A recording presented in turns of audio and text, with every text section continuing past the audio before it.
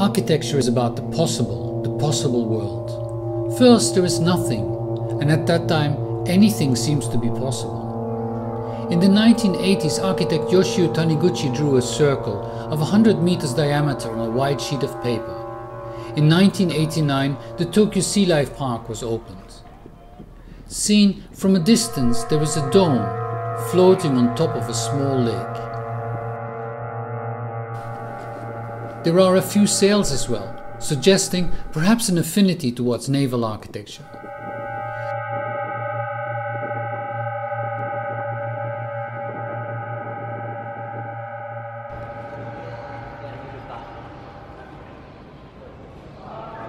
To enter the Sea Life Park, we, the visitors, have to go down, by escalator of course, into man-made land, reclaimed from the sea.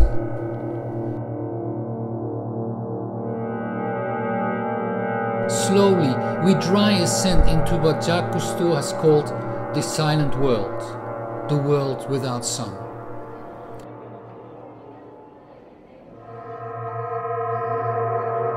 We first become spectators, then characters in a dreamlike world of unimaginable fantasy.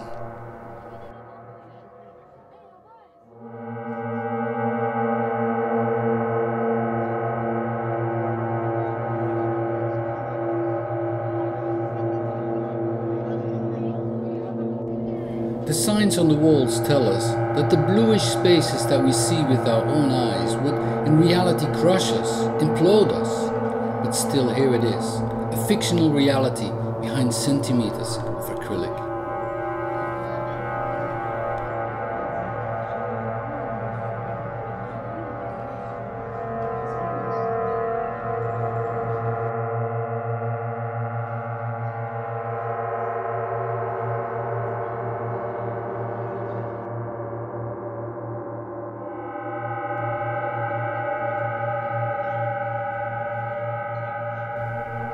We walk up a few stairs.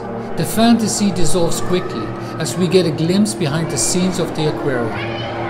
Lamps heating the water, a turtle being fed in a box.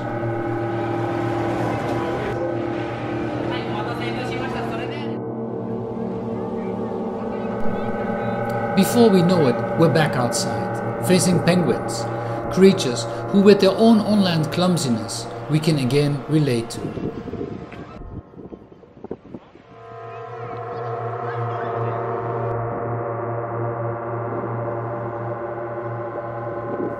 We turn around and we can now again see the hand of Taniguchi and his concrete 100-meter circle, that enclosure of this otherworldliness.